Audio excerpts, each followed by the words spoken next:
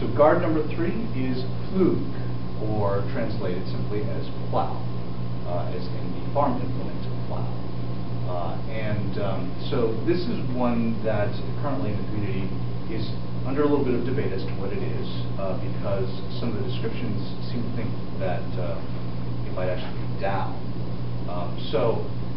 But that's that's for further analysis. At the moment, I think this position right here is a pretty good starting point if you're trying to figure out what plow is. And so let's take a look at some of the characteristics in terms of tactics. The blade's out. Okay, so just like ox, which we're going to come back to in a little bit, it's out so that the blades can engage, and you can do any sort of blade play with this guard as well, just like ox. The other thing to think about now is, again, how far out can it vary, and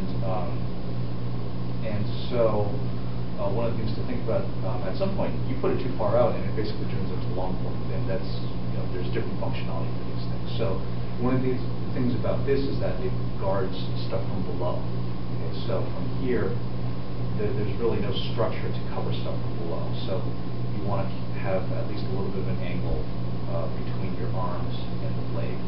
Okay, so the other thing is too far forward, and your hands start becoming targets. Okay, so kind of comfortably here, maybe a little bit further out here, but not too much further. And as far back as kind of whatever's comfortable for your arms. Again, point on line with the opponent. And this is now where we get into some interesting symmetries between plow and ox. Pflug and ox. So Pflug and ox, these two guards are called the two hangers, actually.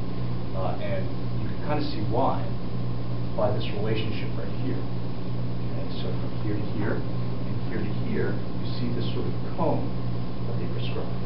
And notice they're all around the center. So these are designed to kind of keep that point on the opponent, guarding the center line as much as possible. So that kind of shows you a little bit of transition between, kind of that circular transition between those guards. Also what it shows is kind of this nice relationship between the acceptable angles for these. So here, just for Pflug, for instance, this is acceptable in terms of wrist angle. And same thing up here with ox. Here is good, here's okay. You want to break the wrist, don't want to do that. So similar here, thumb on the inside on flat, that's okay. Up to here, okay. If I can have it as far down as this, or this.